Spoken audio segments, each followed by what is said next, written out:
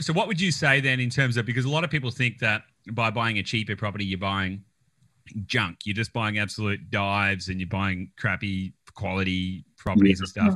Having gone on both ends of the spectrum, having sort of, like 480 purchase price, 500 purchase price is not upper end of the spectrum, but you're worth looking at and thinking about how do we buy these like $700,000 to $1 million properties and touch them up a bit, as you said, Lauren.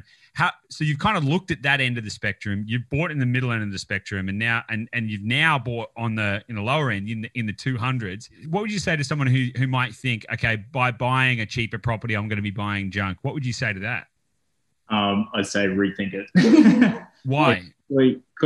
Because they are great property. Like, it obviously comes down to the area as well as the property itself. So there's no reason to spend more if you can get better returns and essentially better properties at a cheaper price. And then by buying cheaper, you can also buy more often.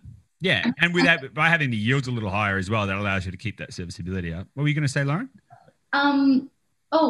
I showed my family and my friends the photos of the place that we got, and everyone said that it's like, oh, it's so cute and clean and like nice. So no one's looked at it and thought, oh, that is shit. Yeah. Oh my God. Oh yeah, cool. You bought a crack den. No. Yeah.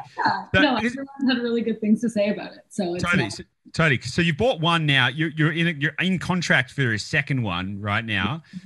For a little bit of context for people who are listening to this and all that kind of stuff, they're brick. They are brick, aren't they? They're both brick. Yeah. Yeah, so they're good quality brick. They've been renovated, good condition inside, good land size, all of that kind of stuff, good yields. So ostensibly, you're attracting pretty good tenants. And you guys, on the property that you settled on recently, by the time we had a big surprise with that one, didn't we? We thought it was going to be 6.2% yield at the start, and by the time it settled, it was 7.4. Yeah. Yeah, it was massive. You guys have predicted, I think, a $310 to $320 a week rent, and we ended up getting $350 a week. So yeah, which is a massive shift. That's a huge shift. Yeah, I just about crap my pants when I heard that. Well, I'm glad that you didn't quite do that. So that's good. That's good.